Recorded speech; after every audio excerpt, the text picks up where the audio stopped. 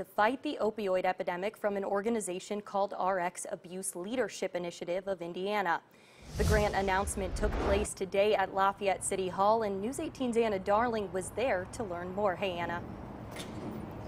Hey, Demi. Yeah, 46 people die each day from prescription drug overdose in the United States. And the money of this grant will go towards lowering that number here in the Hoosier State by focusing on education and proper drug disposal.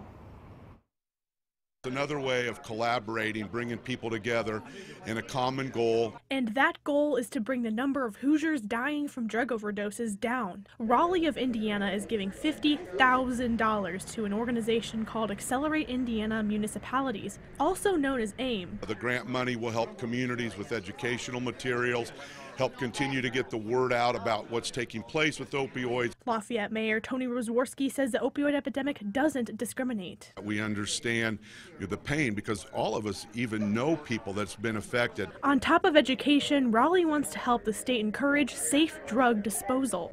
Raleigh is also distributing 20,000 of these drug deactivation pouches across the state.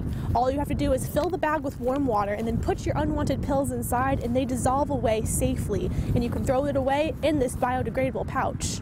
Jim McClelland is the state's executive director for drug prevention, treatment, and enforcement. What we need to be doing is helping to prevent other people from becoming, from developing substance use disorders. 3 out of 4 people reported that their first opioid was a prescription drug, and 70% of prescriptions remain unused and available for abuse. McClelland says that while we will make progress with this new grant, now is not the time to start relaxing. We need to pick up the pace wherever we can and keep building positive momentum, and we'll end this crisis in a lot less time than it took to create it.